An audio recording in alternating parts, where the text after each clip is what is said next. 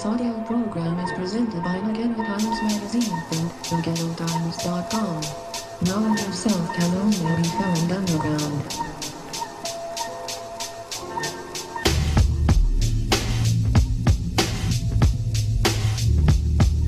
Wonderful.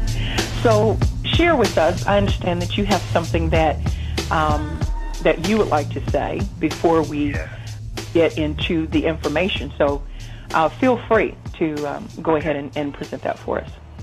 Thank you. I basically just want to, in advance, just thank you again. And all the listeners that have tuned in and that will be tuning in, I thank you as well. There's a million other things you could be doing.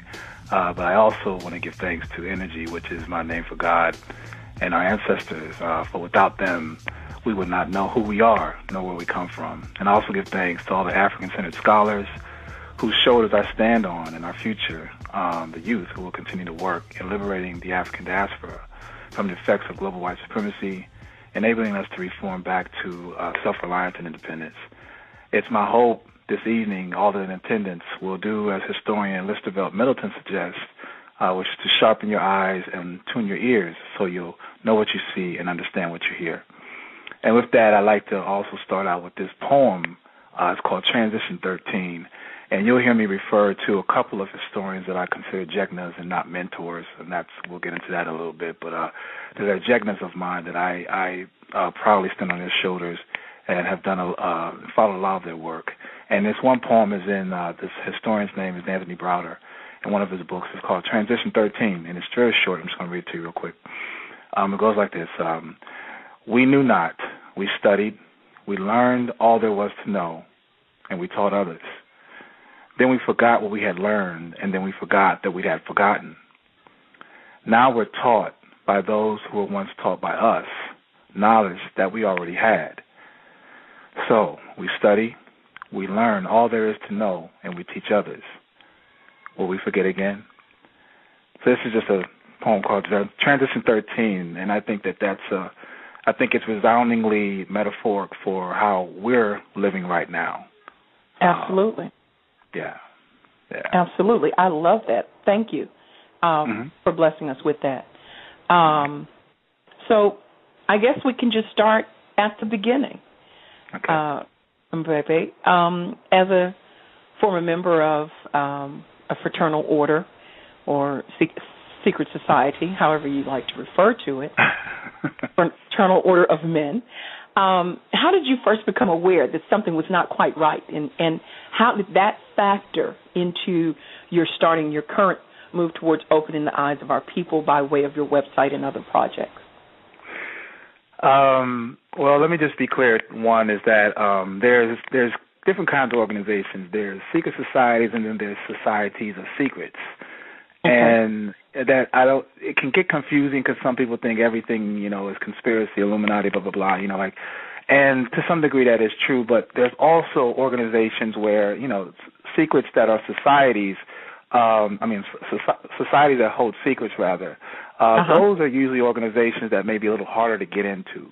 I pledged one of the, what they call the Black Greek lettered organizations, a fraternity in college, Alpha Phi Alpha, in 91. And it's not, I wouldn't consider it being like, the elite of these secret societies or societies that behold secrets. It's more so that tier of, it's a lineage of, I guess if you're worthy, then you get to graduate to the next level or the higher level, and that's where you're getting into the Masonic level or even the level of Boule or even more intricately your Illuminati.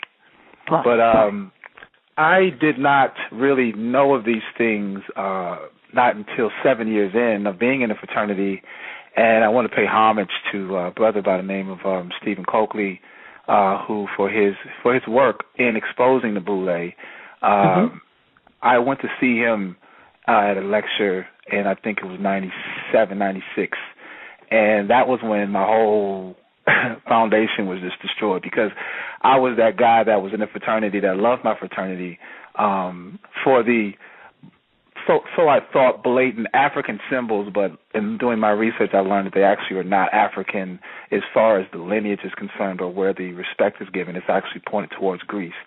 But, it's not something they blatantly teach us. But in doing that and learning about this history, I realized that I was at a crossroads. I could either negate or actually act like I didn't hear the information that Coakley had presented. And I'm not one to just take something that someone says and just regurgitate it. I'll go and do my due diligence and do the research myself and confirm or come back with a rebuttal. But it moved me so that it made me realize that I was compelled to do additional research for myself. And before I could say anything to anyone else, find out for sure how I felt about it. And in doing that research, I started to learn so many other things. And it started to really draw the correlation of what Transition 13 really is when we're talking about historian George G.M. James, who wrote Stolen Legacy, who's written the infamous quote, Greek mythology is stolen African history. And when I started learning about that, that's when it started clicking, like, okay, not only can I just indulge and digest this information for myself, but I have to share this with others. So coincidentally, I was also writing and beginning by then I was about the 5th year of my magazine. It started in 93. So it just coincided that, okay, this is the vehicle you're going to use to get this information out and create this conversation. Right. Well, I'm glad that you chose to share that because I believe that there are many who receive this information and they hold it, private, and in some cases, as you mentioned, choose not to share it, to just ignore it, and to go on with what they are currently doing because it's easier. When you talk about receiving this type of information, it changes you. It changes your thinking, and it changes your actions. And so it takes a certain amount of boldness to be able to do that and to sign on to something like this and dedicate, your life to it. So I am most moved by, you having the fortitude to shed those things that you pledged a bond to and to speak truth to what these societies are doing into our community. Do you find others who have traveled this road as receptive to your position on these societies? I get more. Let me just say this first too: is that the amount of information that is out there. I would say that. Let me just give this analogy. In Kemet, or ancient Egypt, which is the original name is Kemet. It was known that ignorance is a sin, but in the Western world, in today's world, ignorance is bliss. And I'll say that, and I'll venture to say that majority of people that are in fraternities, sororities, masonry, so on and so forth, are not entirely clear or have been exposed to the thorough or the other side, the type of information that we're revealing this evening. And so when they do hear it, when they are confronted with it, obviously, and even I was like that a little bit. It was emotional because I thought, wow, number one, I can't believe this is true.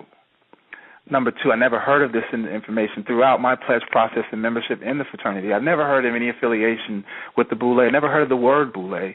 Never knew anything about the connection to masonry or even global white supremacy. This isn't something that they teach in fraternities and sororities, so I'll give them that pardon. However, in being an intellectual person and being, as W.B. Du Bois coined these people as the talented 10th, it's your responsibility to be kind of knowledgeable about what you're involved in. And so when I come across people that I get more support from those that are in fraternities and sororities but don't want to come out outwardly and say that they, are against it. I have had a couple of people that have been, as adamant about, breaking their affiliation, have given me information, a wealth of information about what they know about their fraternities, and particularly like the breakdown of their shields and symbolisms and rituals. So there are those that are out there. I'm hoping that there will be more. I'm projecting there will be more. It's just a matter of removing the emotion behind it, and understanding that these organizations are older